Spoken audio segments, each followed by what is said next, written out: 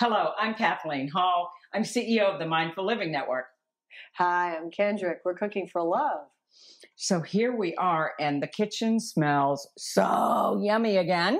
Oh. So I know that this is something that was requested by several people. It was. Here at the Mindful Living Network, we It had was. several people request this. And I got my hair done last week, and my hair colorist was very excited about somebody coming in. And I said, why are you so excited about this woman? And he and Marissa were just, she makes the best Christmas crack. And I Like went, what? are you joking? Well, And he said, no, it's called Christmas crack. And he said, I'm telling you, he said, people make their appointments around the day she comes in, and all the salon people around, they find out. He said, we have to hide it in the car and lock the car door. So anyway, we asked him for the recipe. We all came back here. They all were familiar with it, absolutely love it. And it was a all thumbs up. Kendrick, please try to make this for us.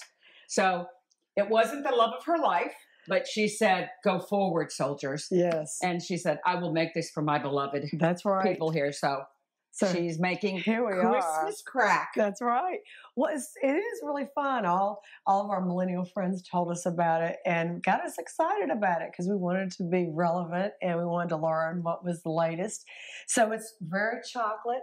It's very praline-like, almost like a Heath bar. You can have it with pecans or without. We decided to go ahead and accelerate, so in essence of time. But here's kind of the end result of what it looks like. And it starts with saltine crackers, which gives you a nice base. It actually is a way to make a dessert very quickly. However, there are 3 steps. And you need to have some time to be mindful and think about these steps. It does involve boiling, like taking to a candy stage, brown sugar and butter. And so since you're doing that, you want to make sure your children are away if you have children, or you're really thoughtful.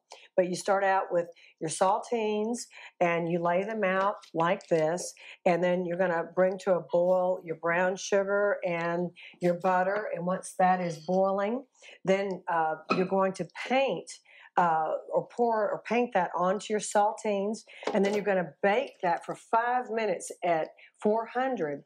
You bring them out, and then you're going to melt your chocolate, and then you're going to just paint that on top, bake that for another 1 minute, and then you're going to just top with some little pecans, and that is it. So it really is very simple. One other thing is you want to paint it very thinly. So you refrigerate this for 2 hours, and after that, you should be able to break it apart. But again, be flexible. I made some earlier the first time I made it, and I kind of made these very thick. I made them more praline-like, so mine were thick, so I didn't want to break mine apart. These, the second time I made them very thin, so I will probably break these apart. But have fun with it. Doesn't it taste kind of like a toffee crunch? Yeah. Exactly, is how I would describe it. Yes, absolutely. So it's more praline-like. And what they say is, like everybody I know, once you start it, you can't stop. Oh, yeah, they're really good. They're really, really good. It'd be fun to make and take somewhere and everything and enjoy. So that's it. Gotcha. So there we have it. So thank you so much for joining us, and the recipe will be on the website.